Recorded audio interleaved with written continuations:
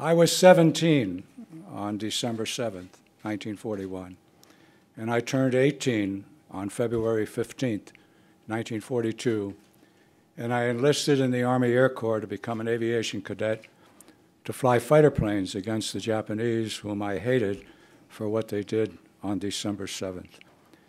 I was 19 when I graduated from flying school with 10 hours in a P-40 in August of 1943. I went to Hawaii and I joined the 78th Fighter Squadron to get 50 hours in a fighter plane and go forward, but they kept me. I guess I could fly, and they kept the best because it was a training squadron.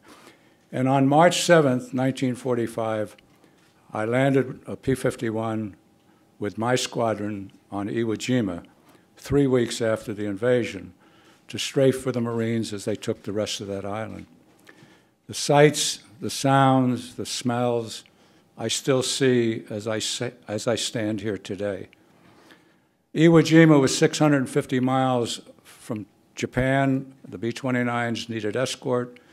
There were 90,000 soldiers fighting on 8 square miles of land. And there were 28,000 bodies, remnants of bodies. 21,000 Japanese killed on Iwo Jima and 7,000 American Marines. We were all quarterbacks. All fighter pilots were individuals who learned how to fly as a team. And I flew with 16 guys who didn't come back, 5 in training and 11 in combat. I could tell you the names, the dates, and how they died, but we don't have a lot of time to do that now. It's written in the book, The Resilient Warrior.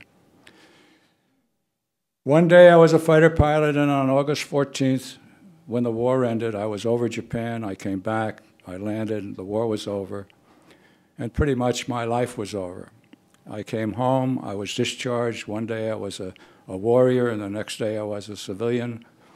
And I had no satisfaction in my life in anything that I did. I did become addicted to a game. I didn't do drugs, I didn't do alcohol, I didn't do gambling or any of the things that are addictive, but I played golf as an addiction. I became pretty good. I was a scratch golfer for 30 years, but I never played to enjoy. I played to escape. I needed that escape. I found no satisfaction whatsoever in business or any other activity. I married, met a lady by the name of Yellin on Good Friday, 1949, on a blind date.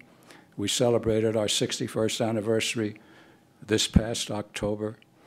And we had 4 sons, loving family, but I found no satisfaction in life until 1975. Yellin said she wanted to learn how to meditate. And of course, if she did it, I had to do it. And for the first time in my life, at the age of 51, I felt grounded. I felt satisfied with my life. I felt that I was accomplishing something in the business world. And I did. And it was a happy time, and it's been a happy time.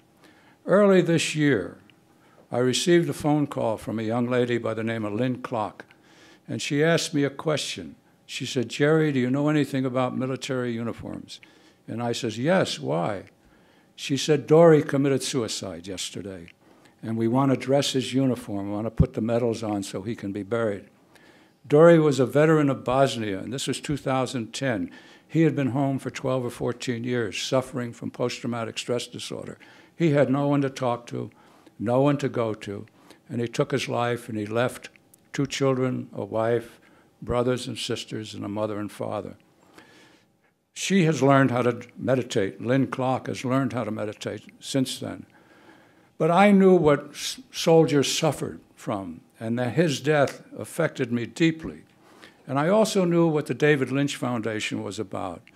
And in one phone call, I asked, could we have a Veterans Division of the David Lynch Foundation? And instantaneously, the answer came back, yes. And this is the launch today of that foundation. We have the ability to teach young people who are suffering tremendously.